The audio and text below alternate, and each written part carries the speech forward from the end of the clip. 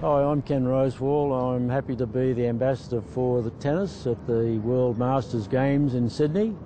And I think teams is a very important part of living, and that was one of my most exciting moments when I represented Australia in our Davis Cup team in 1953, a little while ago, and we had a winning moment, and that was something that I'll live with all of my time.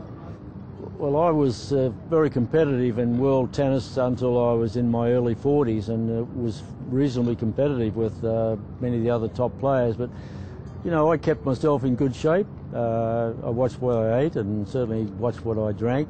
And I think that's the important thing in the World Masters Games or in life, you know, just everything in moderation. New visitors here will love Sydney. I'm Sydney born and bred, so I think Sydney's a great spot for the World Masters Games. And I know I'm going to enjoy meeting a lot of the tennis players because they'll be coming from different countries.